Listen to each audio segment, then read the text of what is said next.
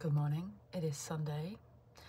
I am about to show you a pink eye red lip, part of KJH, UNCUT with KJH, using just these products. There's literally 1, 2, 3, 4, 5, 6 products on this table, and I'm going to create a full look with these right now. So let's just get going. I'm not going to do any skin prep because your skin prep is specific to you and you don't really need to see mine because mine's probably already on YouTube, so you could go back and watch it. But the other reason why I'm not going to do skin prep right now is because sometimes I actually don't love to put skincare underneath complexion because it messes with the way the complexion wears. And that's actually my top tip. I'm very tired today. That's actually my top tip when trying a foundation out for the first time. Don't use any moisturizers underneath it because the moisturizers will actually work as mixing mediums into that complexion product, therefore changing the texture of it and how it possibly wears throughout the day. Just check my focus is good. I think my focus is good. Great. So I'm going to start with bronzer. This is, okay, I'm going to start with bronzer. This is the Rose Ink Seychelles, and I'm just going to delicately pop a little under there. Just to make sure I've got a little bit of framework on the shadow and contour spectrum, just like that. So kind of just building in those shadows underneath the foundation.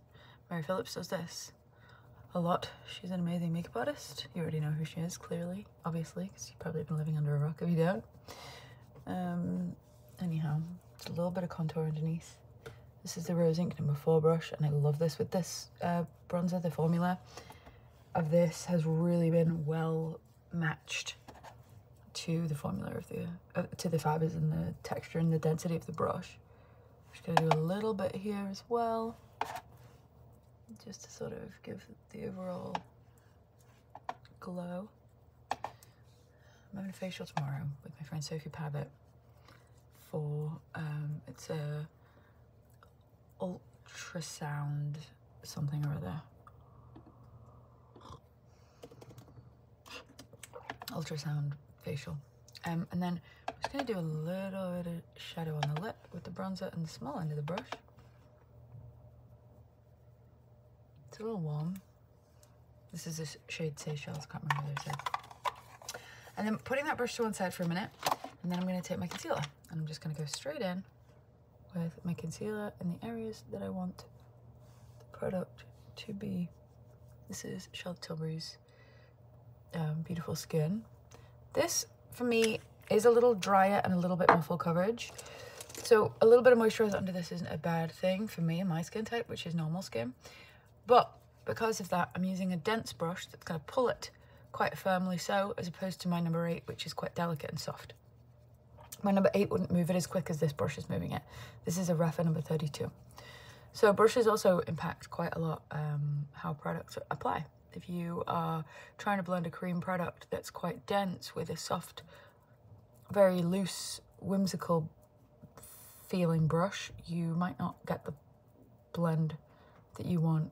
So you might need to pick up a denser brush. But sometimes denser brushes take too much away. So just something to think about. And also something just to play with and understand on your own. Because only you know what brushes you've got and what products that you have that you would be pairing together, you know? All right, so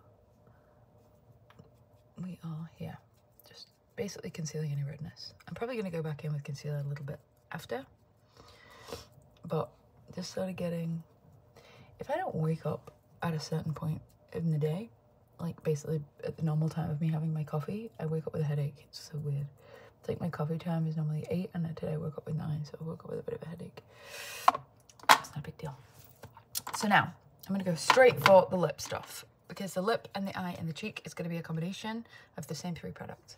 This is a product from MAC. It is called Marrakesh. It's one of my favorite red lipsticks ever because it's kind of a burnt, bricky, orangey red, and I just think there's something so classic and chic about that. I'm just going to sort of stipple that in and take my number 13 brush, lucky number 13, and just smear that around until it's smooth. Same on the top lip. Just really get it into those edges. If you are doing a blurry lip and you want the fullness of the effect, go up into the Cupid's bow a little more and go down into here a little more. Try and not bring the width too much here, because then it's giving you a bit of a Joker kind of smile as opposed to a cute cheruby kind of smile, or pout even. And then I'm just going straight in with this. But this is such a good, like, soft red. And honestly, whenever you need more, if the brush application ain't cutting it, just go hard with the bullet of the lipstick and push. So I'm happy with that for now. I might tweak it with the other red that I pulled from Stila, which is Beso. But for now, I'm going to actually mix a lip and cheek colour with Beso. Beso is Stila's red that's just so amazing, and I really barely need any of this.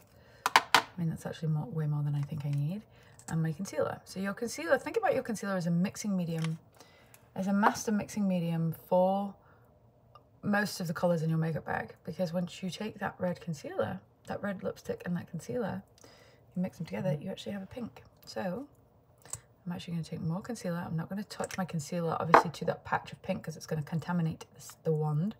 But I am going to just take a little bit more into there. And I'm just going to do a little on the cheek because I love a pink cheek in this realm. I do also always have a cloth on my lap.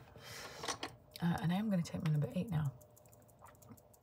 Because this is a matte liquid lipstick, you do want to blend quite fast because you don't want to let it stain. The concealer is obviously going to give it a little bit of, you know, insurance that it doesn't, but... And then honestly, this brush is kind of doing exactly what I want it to do, so I'm going to use this brush for the eyes too. And there's something about a pink eye and a red lip look that I really, really love, because it just feels cool, it feels modern. It was worn by Kate Moss years and years and years and years ago for an editorial, I believe. Or maybe it was a brand, I don't know. It was the first look that I ever did on Rosie Huntington-Whiteley when I did her makeup for the first time about 7 years ago. She said, I said, what do you want? She goes, give it KJH special. And I didn't create this look by any means. Nothing is really new. I was sort of doing it a lot on social media at the time. It was like my favorite look to do. The thing about pink eye and red lip is it does look so much better when mascara goes into the mix. So don't think it looks bad yet because it's not finished.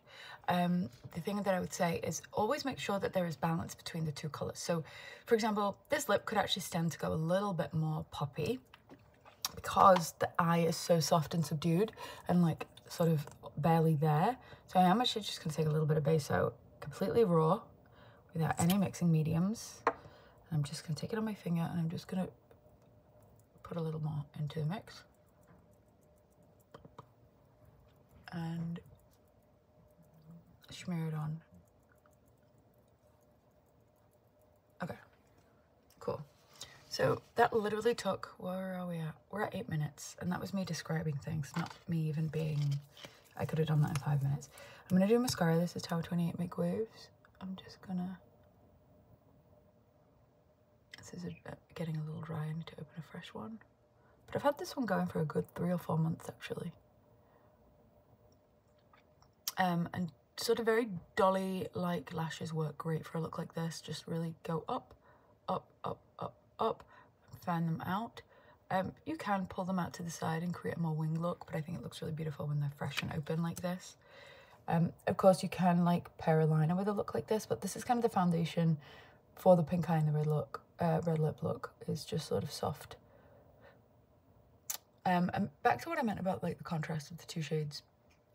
The pink should be more soft, the red should be more bold, but I don't think both of them should be neon. Like, for example, if you've got a neon pink eyeshadow and a neon sort of red, like, I wouldn't have both of them fight for the center of attention. I'd have one of them be a little softer than the other in the sense of, like, vibe. Because that way, you'll just get a little bit more... I got mascara on my eyelids, but I'm actually not mad at it. You'll just get a little bit more something. So just a bit more of a cool look. So I'm just going to take my concealer one more time. And I may go back in with more bronzer, but I haven't decided yet. So, because sometimes concealer kind of gives you that little bit of, gives you more contrast from the shadows that are already there. Does that make sense? So it's like you just do one thing at a time as opposed to all of the things at a time, because then that way you are just taking it back one step at a time. Okay.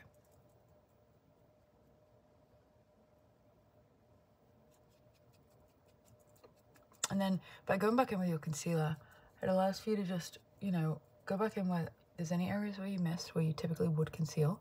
Go back in at the blush area to sort of feather the blush out a little so that it's not too much contrast. And then I'm literally just going to do a touch of powder.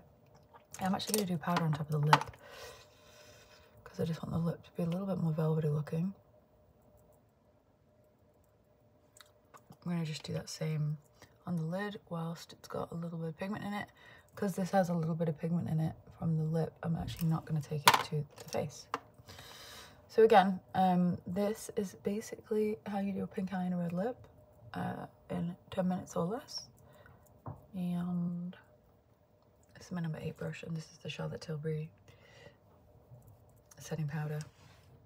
I actually really like that. I don't think I need more of much else. I will just take a bigger brush and just do a little bit more of a cheek and sort of just get it a little bit more fun, because the pink doesn't have to exist exclusively on the eye. I think it's quite nice when it's the eye is connected to the cheek. And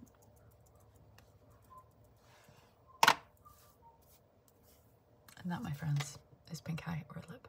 Thanks for watching. Don't forget to press subscribe if you haven't already, and also pop any comments or questions in the thingamajig below. And that is what my hand looks like after a little creative moment in makeup. Love you all. Bye.